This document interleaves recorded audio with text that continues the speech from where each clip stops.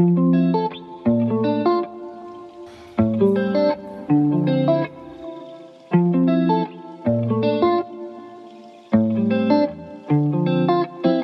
my name is Anissa. Welcome to my YouTube channel, and in this video I'm going to go Japanese thrift shopping.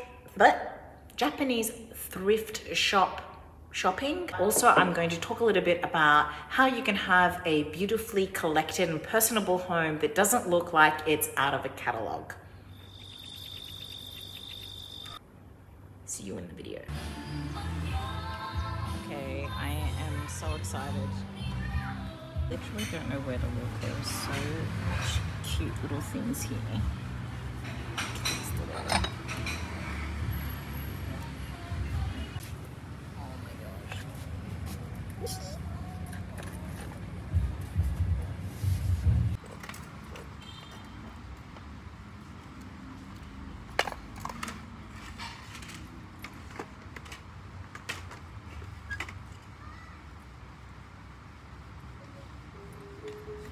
Learning how to feel comfortable filming in public, trying to show you subtly how hilarious is this voice to text, makes me laugh.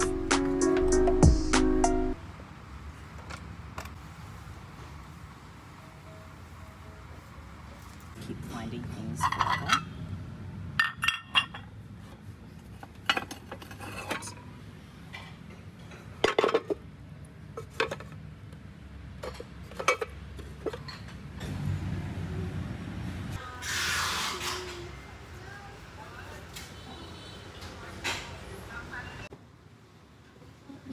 I am back from the Japanese op shop or thrift store or junk shop. Not junk, it's not junk, but it's Japanese people's junk. I've never done a haul video of any kind, and I actually went in to try to find frames for a photo wall that I want to do in our kitchen, and then the ceramics.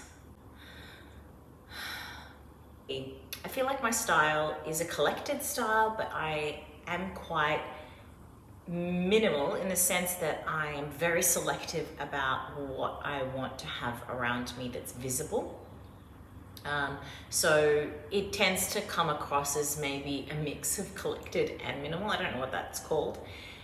So I don't generally do something like this, but I have a couple of houses in Australia which I'm going to be decorating and styling, and so I thought that I'm going to live with these things around me because they're beautiful. And then if it feels too cluttered, obviously not all in one space, but if it feels too much, then whatever pieces are excess I'm going to take to Australia and use in the styling of the homes there. I've got 2 kitchens which have got open shelving there, or partial open shelving. So yeah, so some things I even actually got 2 of because I knew that I was going to keep one for myself, like including this little vase here, similarly with this little pot here. And I'm going to show you them up close because they're just beautiful. I can't explain their textures, the colors, like this, where you can see the marks from it having been on a fire, and the top of it is just incredibly gorgeous. We've got these kukashi dolls. I don't know if I'm saying it correctly.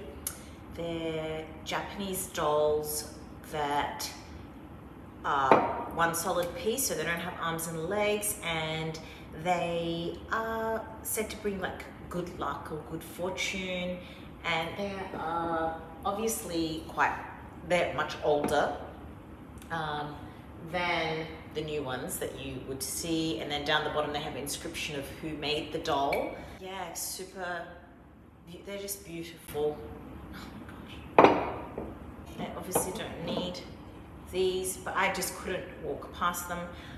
This dish here, again, if someone knows what this dish is specifically used for, there was a lot of dishes which had interesting indentations which felt like they were intentional, as opposed to just a design detail, but I don't know enough about ceramics or Japanese food wares to know.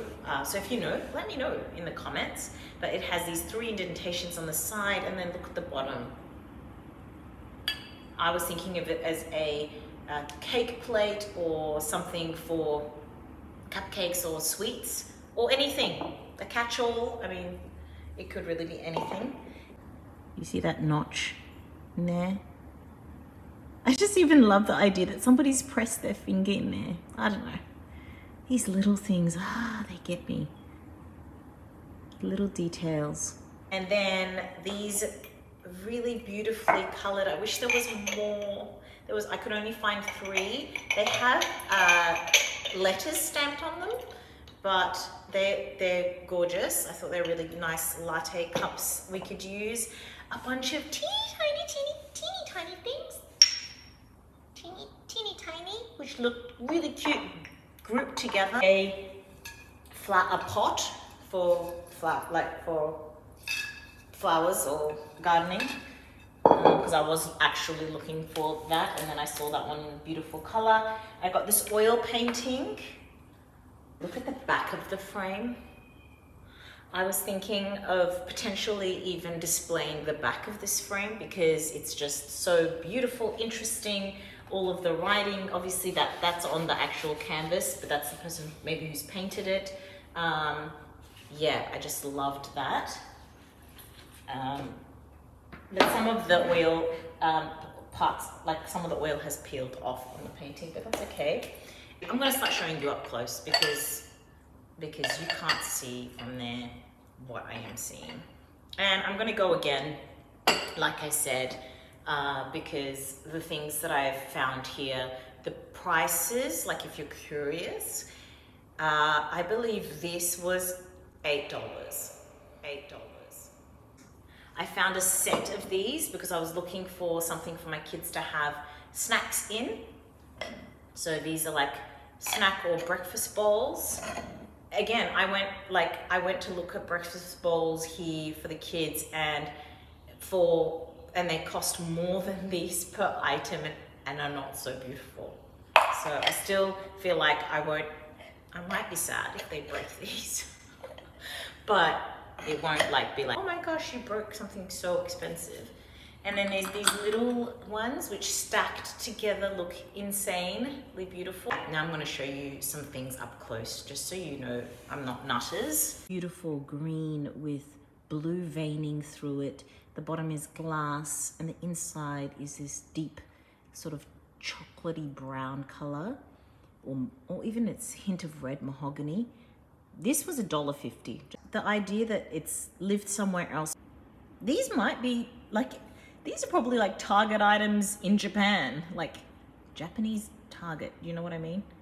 Might be totally run of the mill there.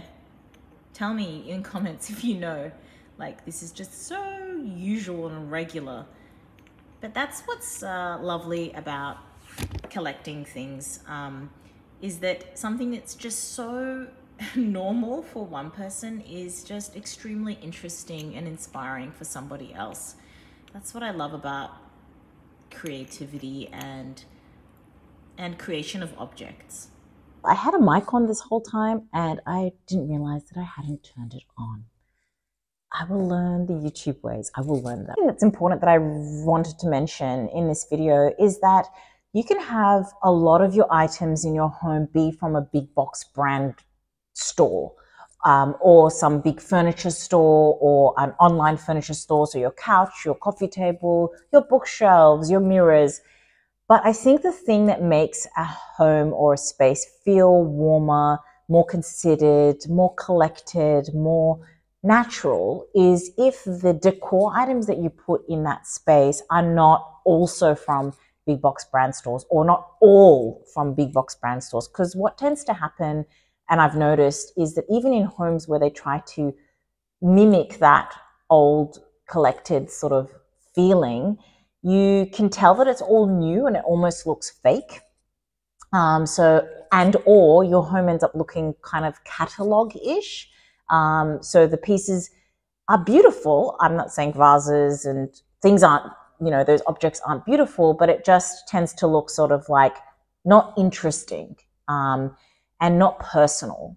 And buying things like this and displaying them instead in your home will make your home feel more collected, considered, beautiful. The textures, the colors, even things that are used, so they've had a life before, you're giving it a fresh perspective. It just has a different feeling and a different look to it. I think you can immediately tell. And the other sort of thing I wanted to say was, you might not have a store like this. I haven't. This is the first time I've had a store like this in my locality, but there are other ways that you can collect things for decor. You can go to Etsy, is a fantastic place. There are lots of places on Instagram now, creators on Instagram or businesses on Instagram that show you vintage curated things that you can buy online. You can go to your local op shop. You can go to the markets in your locality, and then you're supporting artisans and creators in your local area. And when you move, and if you move from that area, that's also a nice keepsake from that area. When you go traveling, instead of buying like a shirt that says the country that you've traveled to, or the hat that says, the country that you've traveled to, hopefully people aren't doing that anymore. But anyway, I think they do. Buy a ceramic, buy a vase, buy something that you can display in your home that's not got the name of the place stamped on it. I'm going to say that again. Don't buy things that have got the name of the place stamped on it. Yeah. So get something that has a story to it. Even you going to an op shop or a vintage store and looking for things has a story. Like, I will fondly remember these pieces of me and my friend, like going through this Japanese store and having conversation and finding these beautiful pieces. That's got a story, has meaning to it. So yeah, that's my 2 cents worth. Something my friend mentioned is, how do I style these small items in a home without it looking too cluttered? And I thought maybe I can do a little video about how I'm going to style these items throughout my home and show you some tips and tricks on what you can do if you have like collections or things that are quite tiny or petite or sweet.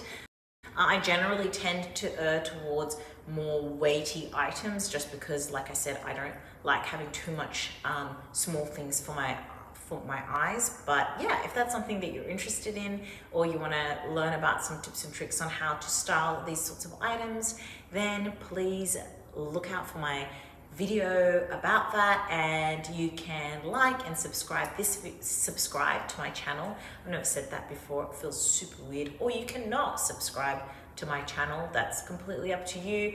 But if you want to just stay in touch with what I'll be producing here, then yeah, that would be awesome.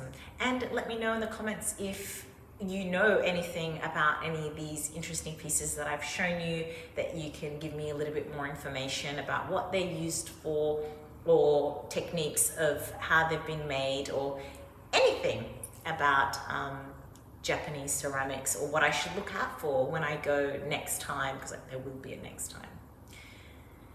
Yep, I'll be there. I'll be back there. I would live there.